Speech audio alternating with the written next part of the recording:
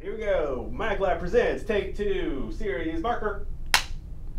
Hey, Dylan. Hi, Luke. Nice to meet you. How are you doing today? I'm doing very well, thank you. That's good, that's good. So what exactly do you do at the MagLab? Yeah, so I study neurodegenerative disease, like, for example, amyotrophic lateral sclerosis. A prominent example of this is Stephen Hawking, which you may be familiar with.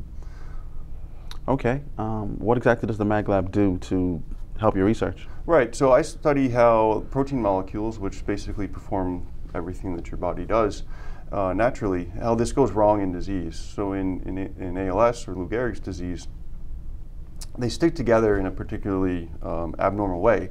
And I use the NMR instruments at the MagLab to understand the three-dimensional shapes that they make when they stick together. Okay.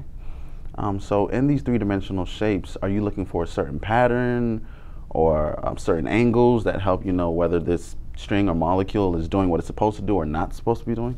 Right, so you can think of a protein molecule as a long string or a chemical polymer that folds up into a three-dimensional shape. In neurodegenerative disease, it folds up into the wrong three-dimensional shape. And what I'm doing is measuring distances between different spots in this protein molecule to be able to calculate a three-dimensional structure and compare that to the normal state or the non-disease state of the protein. Okay, so in this structure, is there like voids or is it perfectly patterned so you know exactly what you're looking for? It's difficult to say because we don't really know what the structure is until just recently. And we also don't know what the functional or the normal state of the protein molecule is. That's also a question. But in disease, like in ALS, the protein folds up into a particular shape that gets repeated many, many times. So you have like an even longer thread-like object. And we know what that looks like. And by understanding that, we can figure out maybe new treatments for the disease. How close are you guys to a treatment? I do very basic science, okay. So my results are actually useful to medicinal chemists or clinical scientists who would then design treatments that you could actually use in animals and then maybe eventually in humans.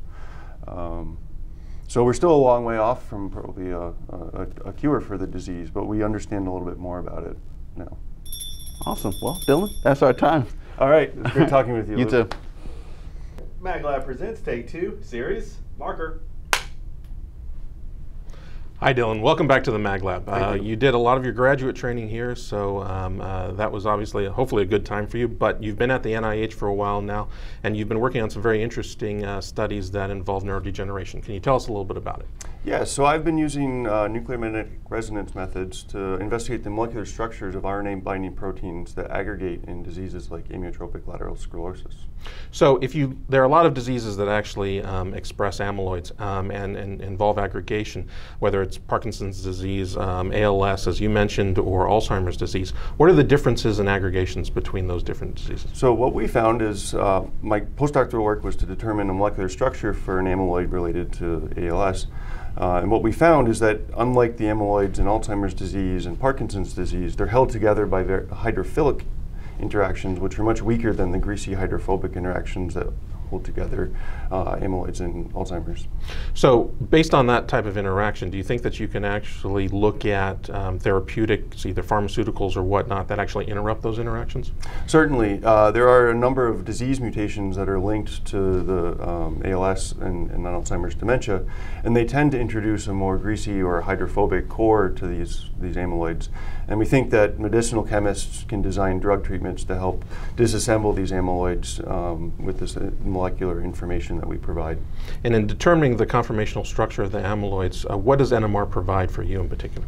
So the high field instruments available at the MagLab allow us to precisely measure interatomic distances, and we use this information to design a three-dimensional model for how the molecule looks in the amyloids. Okay, and not every hammer is suited for every nail. Are there any particular fields that work best for you in some of your work? Yeah, so because of the underlying physics, lower magnetic fields actually facilitate certain measurements, and those were done at the National Institutes of Health, where we have access to that instrumentation. So it's a combination of high field and low field, depending on what quantity you want to measure experimentally. Excellent. that noise says that we're basically done for today. But if you'd like to learn more about Dylan's work, please see this website.